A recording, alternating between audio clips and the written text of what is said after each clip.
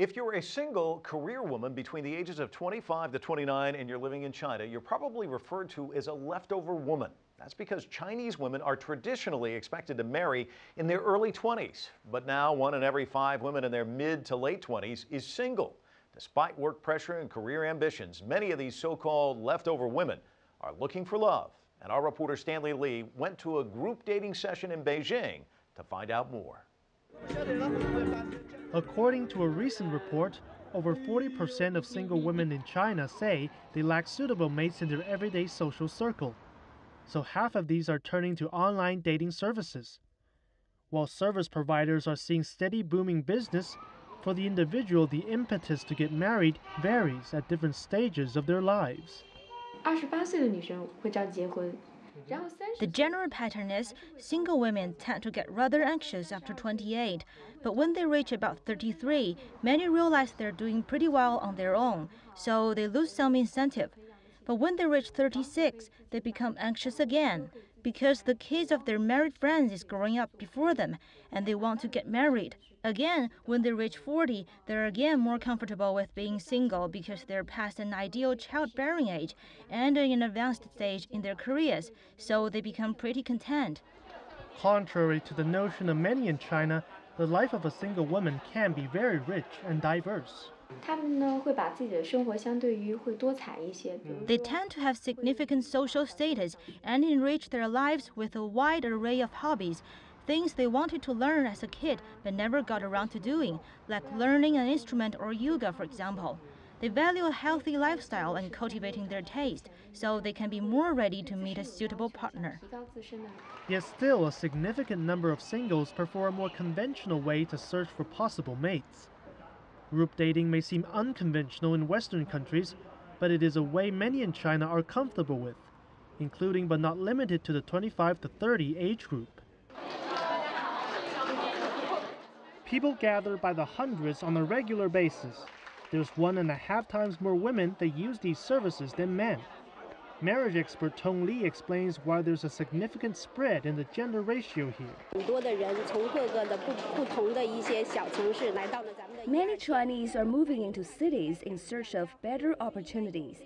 For many men, it's harder to settle down in the city because they're expected to be able to support not just themselves, but also their parents and accumulate wealth for marriage.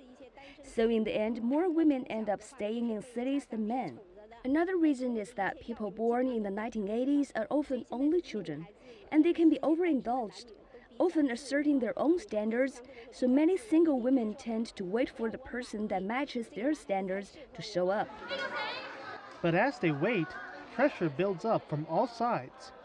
While the percentage of single women in China is still low compared to many countries, there are pressures on singles to marry based on cultural values that date back thousands of years. For many Chinese, filial piety is very important, and on the subject of marriage, the opinion of parents carries significant weight. For many parents, the marriage of their children is a family issue, not an individual decision. So even if their daughter is in no rush, they would take it upon themselves to hurry her along. The ratio of marriageable people in China is heavily slanted towards men, especially for people more than 25 years old. Now that means women over that age should have a better opportunity to find their suitable half. But it has not turned out that way. That's why more and more women are coming to group dates like this to find their better half. As the group dating progresses, some are spotting possible candidates. We asked them what's on their minds. I like men who are responsible and ambitious in their career, but above all, he has to have a kind heart. A person like that can't go wrong. I'm not picky on appearances. I'll know who suits me when I see him. I value inner qualities like loyalty and character. He also has to be able to at least put bread on the table.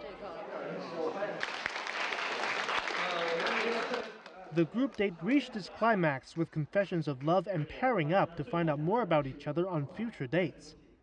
This gentleman is torn as 2 ladies approached him.